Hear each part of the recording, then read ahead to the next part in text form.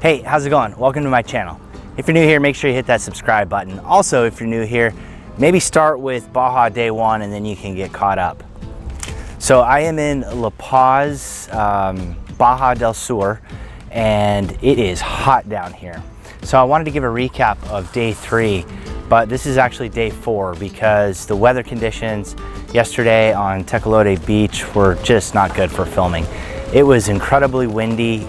It blew all afternoon, it blew all evening, and it blew all night. And my tent was covered in sand, I was covered in sand, and getting up this morning, it continued to blow. So there was just no way I was gonna be able to film. So I thought I would stop here and give a recap.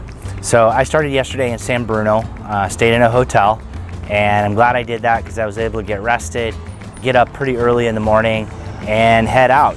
I woke up at 5:30 a.m., not for the sunrise, but because I had about 370 miles to ride yesterday. And my first 3 days in Baja, I've only been averaging about 40 miles an hour if you include stops. So not making great time. I think I do about 60, 65 on the roads. So I'm not getting places very quickly, and I was expecting it to be a really long ride yesterday and also quite hot. So after getting the bike packed, I split and got going. Rode through Mulahe, and I was really surprised at how much of an oasis that is. It is a river that runs through the valley into the ocean, a dense palm tree forest, which was pretty cool. Should have got gas there, but I didn't, and I proceeded on. So what ended up happening is that I was getting short on gas getting into Laredo. It was a little bit further than I thought. So I did actually have to stop and use the spare fuel tank that I had. I didn't stop in Laredo, I just passed through and headed out. And so when I was on my way out of Laredo, I had a bug fly up my sleeve and I could feel it stinging me in the back. So I pulled over real quickly and was taking my jacket off, and another guy also traveling on his motorcycle pulled up. So I met Johannes. We talked for, I don't know, 10 or 15 minutes. He told me he was from Washington State, and he had came down here and was planning to spend about 3 weeks in Mexico, and he was heading over to the mainland. So I was a little bit jealous about how much time he has to ride through here. But that was cool meeting somebody else. I will say I have seen a lot of motorcycles riding through here. I've seen more motorcycles in the 3 days of riding through Baja than I've seen in all of the backcountry riding I've done in California. After leaving Laredo, I had to cross over the peninsula again to get to the west side. Stopped in Insurgentes, where I grabbed some huevos rancheros. Now, the woman was having a hard time asking me how to order the egg, and I wanted it solid, so it came out a bit rubbery, but it was fine. I was a little concerned that the meal may come out spicy, and I wasn't sure what to expect, but I'm pretty confident it was made gringo style, which was not spicy at all, but it did have a lot of flavor. So that was good. From there, hit the road and started heading south. I had a 3-hour ride from Insurgentes to get to La Paz. It was getting hot.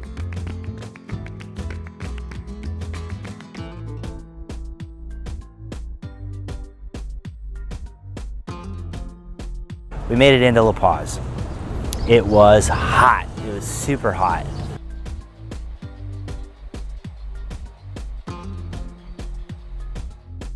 I rode along the harbor, the bay here, and then headed over to Tecolote Beach.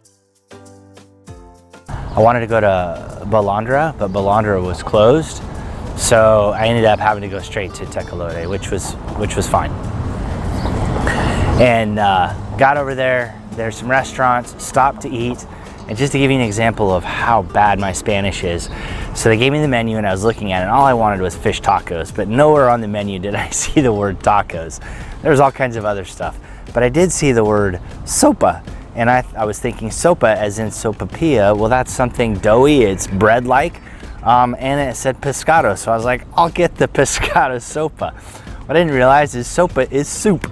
So I got fish soup brought to me with corn tortillas. So what I did is I just took the corn tortillas, fished out the bits of soup and tomato and put them on the tortilla and ate it that way.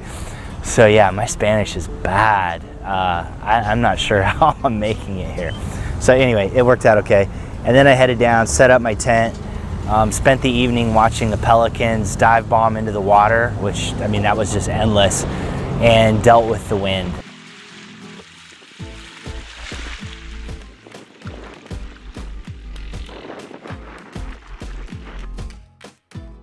So I think I eventually went to bed around 9 o'clock, and the wind blew all night long. I really didn't get much sleep. That's what it's been like all night. I thought the wind was going to die down once the sun went down. I was wrong. I think the best I've been able to do is doze a little bit here and there, but I really haven't slept. But I think I finally fell asleep around 4 o'clock, like asleep. I'd been dozing on and off, but from about 4 to 5 or 5:30 is about all I got. And then after that, 6 o'clock, I started getting up, packing up my stuff and calling it good. So tonight, I don't know, we'll have to see. Might be a hotel. It depends on what it's like on the west side. So thanks for watching. This was Baja Day 3. Filmed on Day 4 here in La Paz, which is, it's beautiful. The water here is not quite as warm as I had expected. It's chilly for me to swim, so that's all right. Still enjoying it. Thanks for watching. Hopefully this inspires you to get out and do some of your own riding, and I will see you out there.